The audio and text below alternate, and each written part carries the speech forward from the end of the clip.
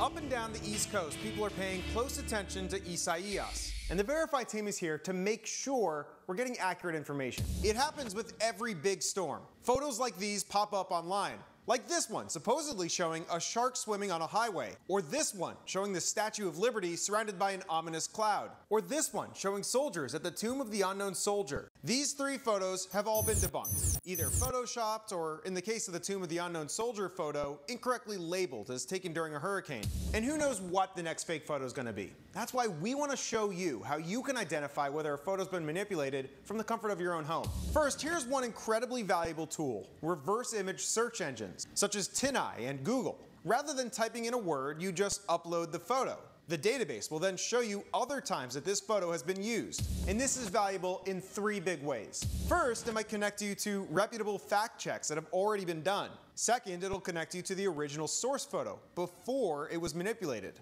And lastly, it will give you a better idea of when this was taken. Here's why that matters. If a photo was taken in 2014, clearly, it wasn't taken during this latest weather event. There are, of course, more advanced online programs like Forensically and Photo Forensics, where you can plug in a photo and look for subtle manipulations. But without expertise, these features may be difficult to navigate. One last tip: always consider the source of the photo.